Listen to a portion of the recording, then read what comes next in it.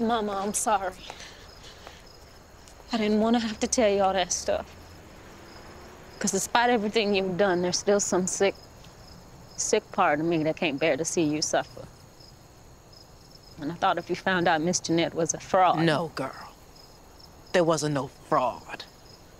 I am living, breathing, thriving proof there wasn't no fraud.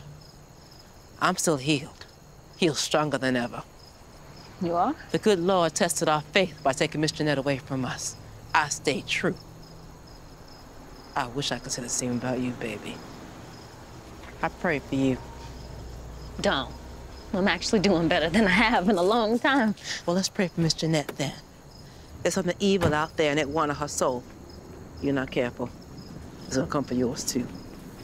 Marianne. I came as soon as I heard.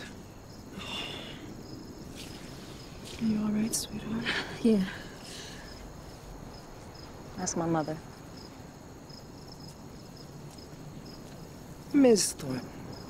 Marianne Forrester. I've heard all about you. What a rare opportunity this is.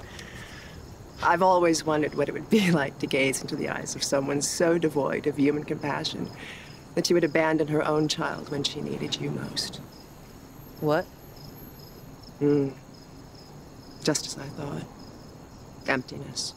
Nothing inside. It's always something out there that gets all the blame or all the credit, whether it's Jesus or Jen. Who the hell are you? What I can't believe is that your daughter still manages to feel any love for you at all. Since you've abused, neglected, betrayed, and forsaken her love since the moment she could feel. That's extraordinary. She's a hell of a girl. Come on. Let's get you home.